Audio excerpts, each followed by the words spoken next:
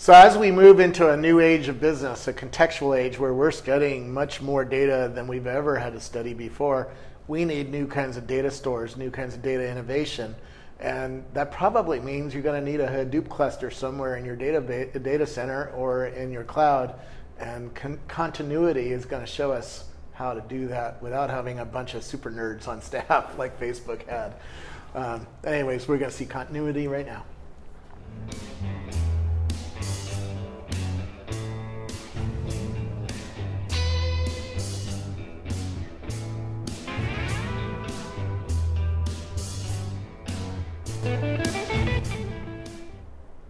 And who are you?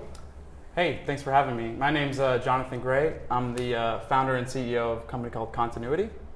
So a little bit about myself and my background. I actually kind of came up around Hadoop and HBase when they first got started as projects. So I had another startup that we were just talking about, you may have heard of, called Streamy.com. And Streamy.com was, we actually started it as a response to Facebook, which started back then. And it was, Facebook was all about the people and this kind of social element to it. And we wanted to take a content approach. And so we built a social RSS reader. And we did RSS crawling, natural language processing, a whole real-time element of the whole thing. And that led us to move from a Postgres database to a Hadoop and HBase database. This was circa 2007. Yeah. So this was when HBase was not ready to do that, essentially. And so I was trying to, build this application, Streamy, on top of Hadoop and HBase, and it wasn't really ready. And so instead of being a user, I became a developer and started developing HBase and became one of the early committers of HBase and did a lot of that development. And basically, at that time, kind of already had the idea of starting Continuity. What I saw was, hey, Hadoop, HBase, there's this new technology influenced by Google and the papers they wrote, started by Yahoo, picking up now at companies like Facebook back then. Really different. Really, I felt at the time, going to be a game changer. You could mix this OLAP workload with the OLTP workload. You could scale it out forever and not have to worry about that kind of stuff. And so I just loved that technology and clung on to that technology. And at the time really said, hey, this should be real time. And so my drumbeat has kind of been, let's make HBase real time and let's make Hadoop support that better. So Streamy didn't work out in the end. 2008, we kind of started to fade, had a really hard time raising money, as many companies did, and that led me to Facebook. So joined Facebook in early 2010, and really to do Hadoop and HBase stuff. Yep. So they were looking, they made the decision to take Facebook messages. Yep. They were doing a whole new product around messages, right? Email integration, SMS integration, IM, and they made the decision to use HBase. And at the time, I was one of the committers in HBase. They were looking for someone to come and help with this. They came knocking. 9 months later, I joined the company, really to do Facebook messages first, and then look at across the company, what other applications would there be for HBase, and doing more real-time stuff on top of Hadoop. So Facebook messages went into production. Today, that's tens of petabytes, 4 nines of reliability. Every IM you send on Facebook is stored and indexed in HBase, and thus Hadoop. So I think that's surprising to a lot of people that Hadoop is being used in this kind of way. But I think that's exactly the point of why Continuity exists, which is Hadoop is different things to different people. It's been a data warehouse, it's been a BI tool, it's been the data lake, but it's also been a transactional database for companies like Facebook. Yep. And the reason that Messages was such a successful project was technical excellence, right? It was the team there at Facebook was amazing. And through sheer heroics and brilliance was able to build great software, put it into production, and make it run terrific. How does the rest of the world do that? Whether it's a very, very large organization that has a lot of developers, but a lot less sophisticated developers, or how does a startup, right? And they all need to do it. In my book, Age of Context, I noticed that businesses are going to need to know everything about everything. I don't even stop with some things about everything. No, everything about everything. And they're going to need to know their customer in far deeper detail, maybe 100 times, 1,000 times more detailed than they have today. And I just had dinner with the guys who run the Ritz-Carlton, worldwide, and they agree. So people companies like that are going to need new kinds of data stores, right? Absolutely. Absolutely. But they don't have that team of super geeks or super nerds that and Mark they're never Zuckerberg going to have has. them. And so the question is like, okay, because if you're a super nerd and you worked for Mark Zuckerberg, are you going to go work for the Ritz-Carlton? And does Ritz-Carlton, does it sound right that Ritz-Carlton needs 10 distributed systems engineers to do their job? Probably do if they wanted to today. Today they do, right? Yeah. But like that's just, to me, that's always been the thing about this company I knew needed to be started was there's something wrong about that equation. This technology should make its way into the enterprise. The question is how. And to me, it's not by figuring out a way to train up 4 million distributed systems engineers. It's a way to make this technology way more consumable. Interesting. And that's what we're doing. Okay. And so what we're doing is we've built an application server for Hadoop. Okay. So in very much the way that WebLogic, WebSphere, JBoss for the Java, JVM, kind of enabled a whole bunch of developers to build on top without reinventing the wheel every time. And you see a lot of that today, which is the big companies who are successful on Hadoop, on HBase, they've built their own middleware stack. They've built their own management tools. They've built all their own libraries, right? And that's fine for an eBay or for a Facebook, but it's not fine necessarily for a bank, or it's definitely not fine for a 2 or 3 person startup who really is just trying to build some differentiated value somewhere, but is wasting all their cycles on Hadoop, on stuff that is not differentiated in any way. Right?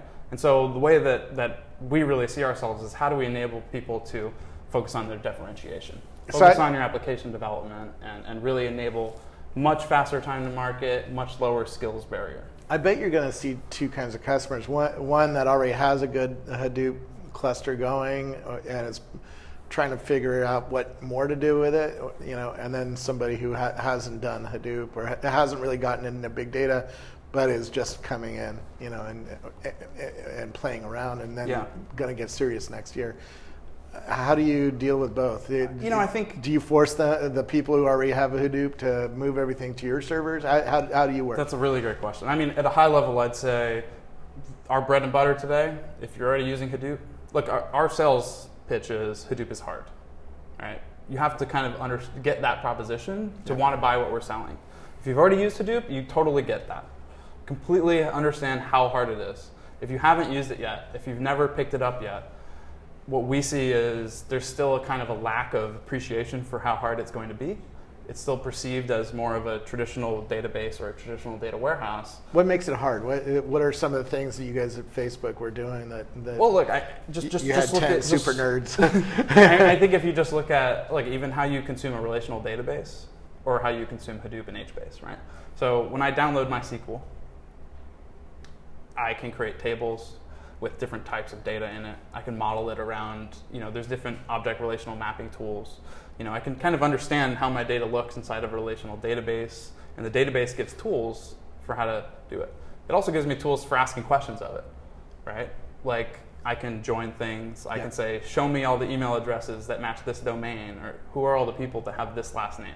Select stars, dot star. Easy stuff in SQL and easy stuff in a relational database, which has an engine. It has a query engine in it. Part of the thing that's great about HBase and Hadoop, but it's the trade-off is there's no query engine, right? Hive has a query engine, right? So there are SQL engines on top of Hadoop that create processing engines. HBase itself has no query engine. Hadoop itself has no query engine. MapReduce is just an algorithm. It doesn't actually have any logic in it, right? So it's like a low-level data store. I think of it as a kernel. Right? Kernel. Hadoop is like a kernel. It has very low-level primitives, right?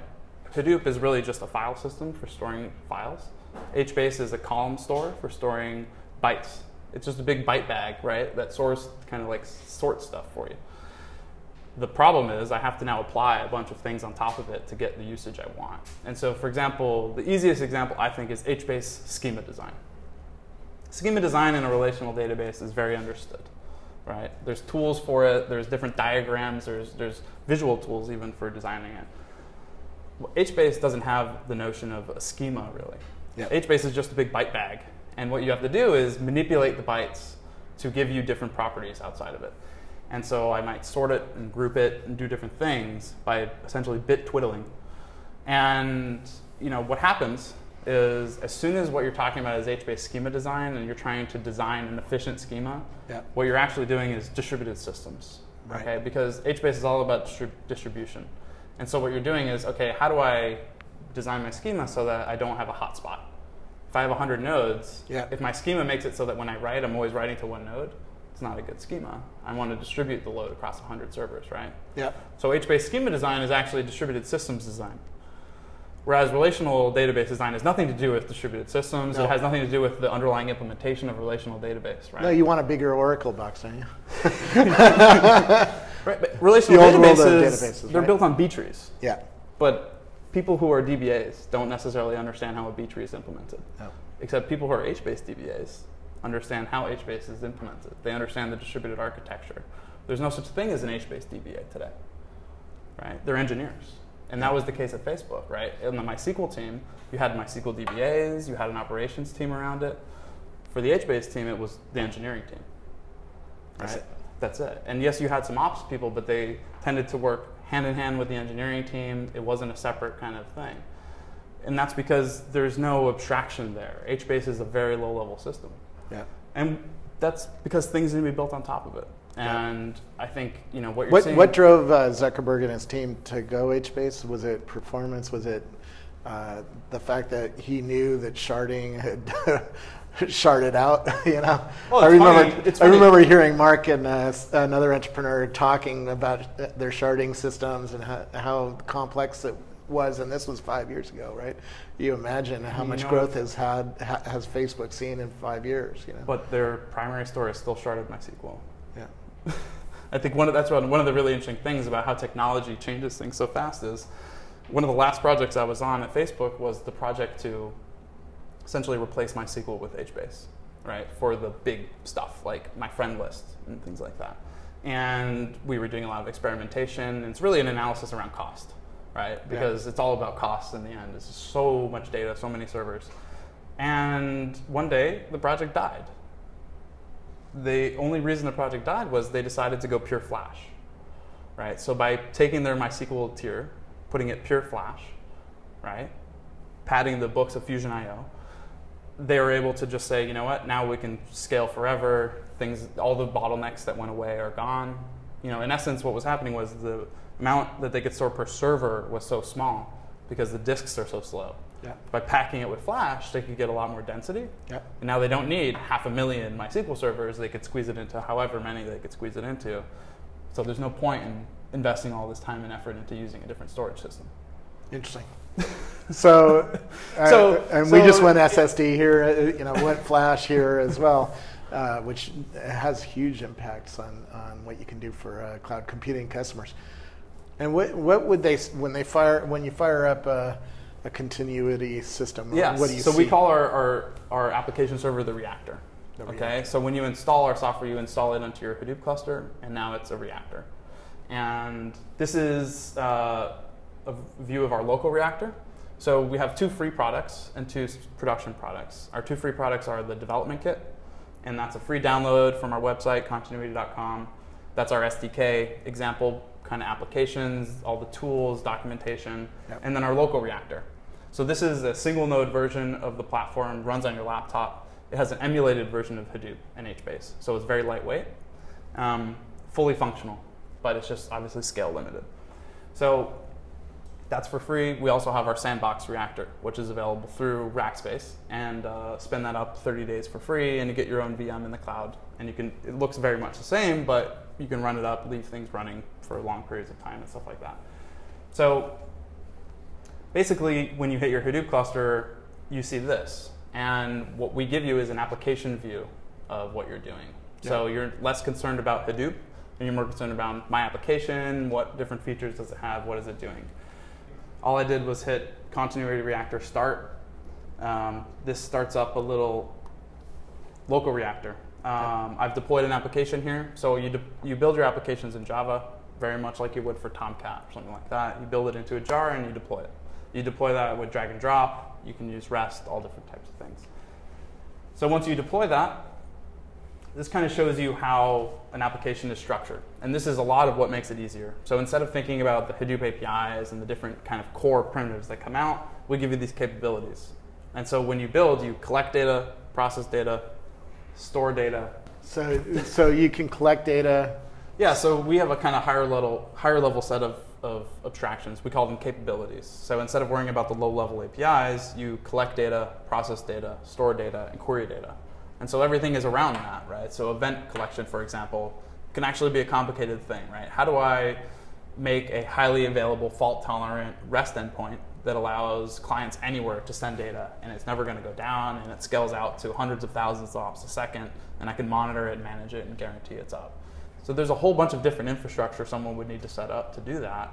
In our system, you create a stream, and all of those other things are taken care of for you, right? And so it's just, we've surrounded it with all of the different reusable stuff, all of the management capabilities, the kind of admin stuff to operationalize. We talk a lot about operationalizing your application. It's one thing for business analysts to run an ad hoc query against your database. You don't have to operationalize that process. If it's offline for a few hours, nothing breaks. Now, if that goes down and is unavailable for 3 hours in the middle of the day, that's not going to break your business, right? But if I'm actually running an online production system, for example, I'm doing personalization for my content site, or I'm an ad tech company and my dashboards are really my product and that's what my end users use, I might serve all those out of Hadoop. It's a really big problem if that goes down. Yeah. And so operationalizing that type of application requires a lot of other systems. I need management, monitoring, metrics, logs, and those things tend to be hard on distributed systems when you're doing tens or hundreds of machines. Yep. And that's what our software really is oriented around, is making that easy. And so, at a high level, we focus on the developer. And what that means is we focus on everything they need to do. Yep. When they sit in their IDE, they're using Eclipse, they're using IntelliJ, they start building out an idea. We give them example code, we give them libraries, we give them tools, we give them IDE plugins. We give them the local reactor. That enables them to do a lot of quick debugging very fast. They don't have to worry about hitting the cluster yet. When that works, then they hit the cluster. And then we really focus on how do you operationalize this? How do you manage the scalability? How do you look at the logs and the metrics so that it's easy to put into production, right? A lot of the kinds of companies you're probably aiming at are going to be building worldwide infrastructure, and having just one data center ain't probably it, right? So do you help them manage multiple Hadoop clusters around the world? Yeah, that's a really good question. We call it distributed reactors. Distributed. Because we kind of have our local reactor, and then we have our distributed reactor, which is a Hadoop cluster, and then there's like the distributed. And I think there's two big use cases that we see. I'd say one is just disaster recovery. I need a copy somewhere else in case this explodes, and that tends to be in the non-real-time online applications where we're really focused today, not that big of a deal. Yep. Hadoop has a lot of stuff for that. HBase has different replication stuff. What we see a lot of that's actually a really interesting use case is you want a presence in a bunch of data centers. This is a lot in ad tech. You want a presence in a bunch of data centers just for latency reasons. Yep. Right? Because anytime someone hits my tracking pixel or hits my banner or whatever, I need to have like a 6 millisecond response time or whatever their SLAs are. And a lot of times you just kind of have read copies out into all these different data centers. Yeah. And so that's a really, really interesting pattern that we have an early customer they're not in production with, but it has that exact sort of like kind Akamai, right? It's an interesting, it's kind of like Akamai in a lot of different ways. But Akamai does it with pages, not with databases, right? Exactly. And so a lot of what the ad tech companies are doing is like user models or user feature lists or something like that, where I want to be able to take a cookie, hit that ID, and then get back a whole bunch of different features that I can use to like drive a personalization kind of system. So enabling those types of multi-tier systems, absolutely in our roadmap. I think it's slightly outside the scope of what Hadoop is in the bread and butter of, but one thing that we always see is in big organizations, even in small, it's not usually one cluster. Yep. And so we do have some other products, and it's actually we have a system called Loom, and Loom is the system that works with Rackspace to enable our self-service sandbox, right? So when you hit, create me a sandbox, we actually hit the Rackspace OpenStack endpoints, we provision a new cluster, we deploy the software on it using Chef, we configure it all, start it all, configure DNS, and then we hand it over. And all that is a self-service system. We use the same system to enable kind of our developers to debug and do testing on our software. So a developer might say, hey, I have a new feature I'm testing, I want to run some performance tests, give me a 10-node Hadoop cluster in rack space on these types of nodes. Go. And so that kind of notion of creating clusters on demand and configuring them and managing them, we also have some software around that.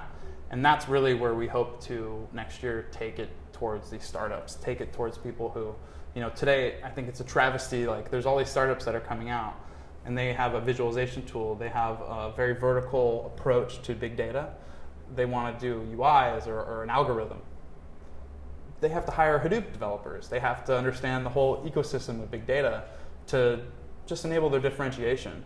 And to me, to really get this market where we want, it's all about the applications, and we have to figure out how do we enable those companies to focus on getting their stuff to market really quick. Yeah. Not forcing them to enter the same job market that I'm competing in, which is to hire a bunch of Hadoop developers, right? Yeah, and a startup has traffic that's very, very spiky compared to a bank, right? A bank is the traffic flows are gonna be pretty smooth and straightforward. How does your system help a startup react in that spiky world? Can you open up new servers and scale out and then collapse servers as demand goes away? I think there's like this age-old question in the Valley and in startups and all this stuff, which is don't pre-optimize. It's like and this was one of the mistakes we did at Streaming, was like we could have scaled forever. Unfortunately, we didn't get a user base, so it was pointless. Yeah. Right? But we paid a lot of cost on the engineering side in order to support scale, even though we didn't have it. So that's one of the questions today. It's like when I was in the HBase community a lot and was really involved there, it was a lot of, you probably shouldn't be using this. This is really hard. If you don't need it, don't use it. My hope is that can change, that by creating much more developer accessibility and then by having more of the cloud-based solutions. So now developers have a much easier programming experience, and they also don't have to operate and manage Hadoop. If you can make it scale down effectively, then why not enable a startup to easily build on top of Hadoop? And then, they could scale 10x when they need to scale, right? Today there's like this decision. It's like, do I build on the unscalable solution, and then if I'm successful, rebuild it? Or do I take the cost of building on the scalable solution so that I'm hedging against the future? Twitter went through that for 3 years, right? Exactly. With fail whale. So, can you make a solution such that startups can actually start on a scalable infrastructure? Yeah. But it's not so hard.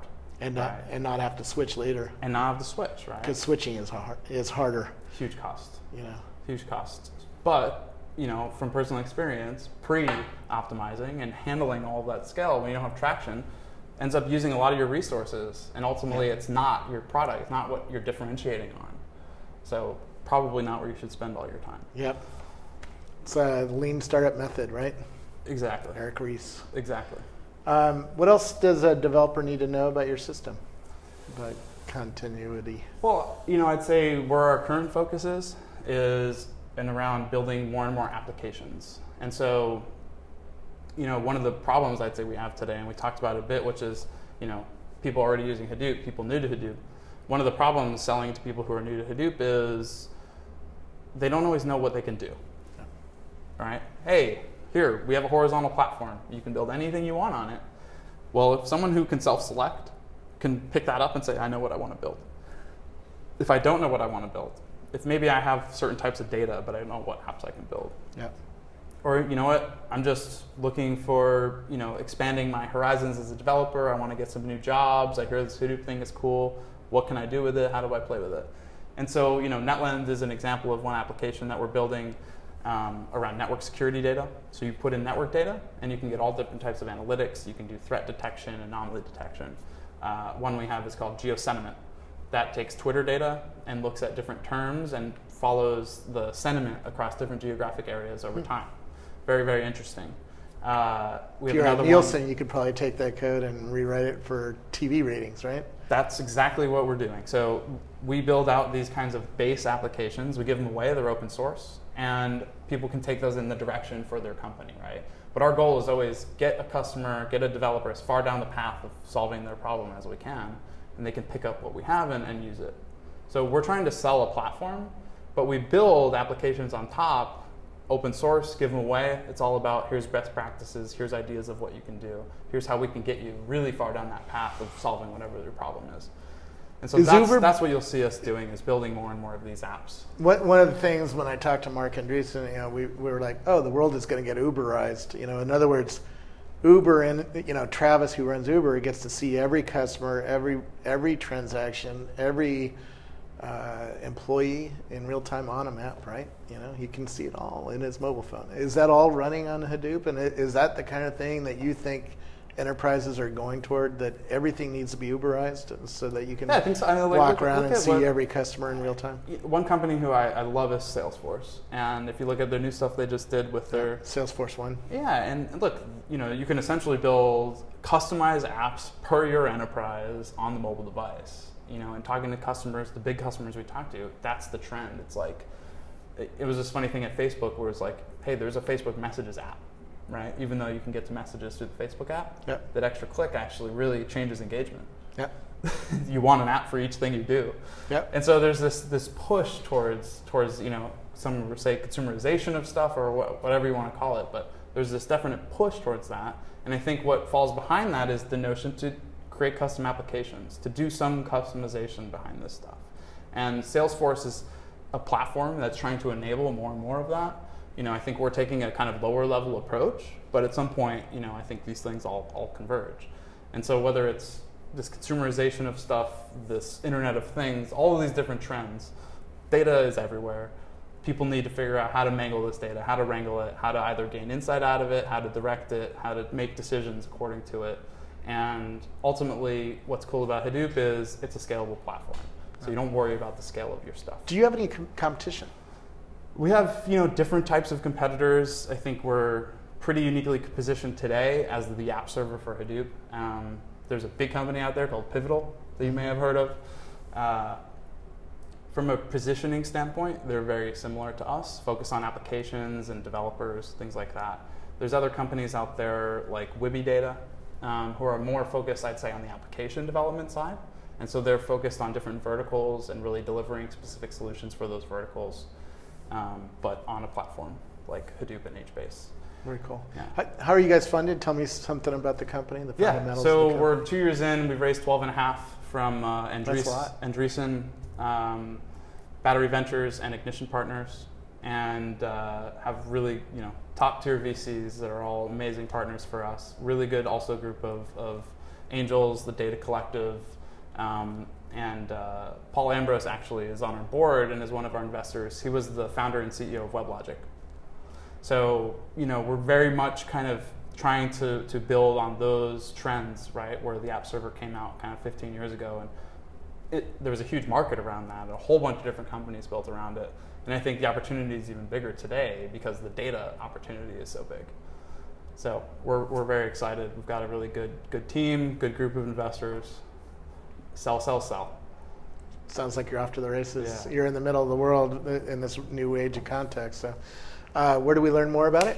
Continuuity.com. Right. Check it out. You can download your development kit. You can get your Rackspace Sandbox started up, and all good. I'll be an HBase developer sooner or later. There you go. I don't think so. Thank you so much. Cool. Thanks a lot.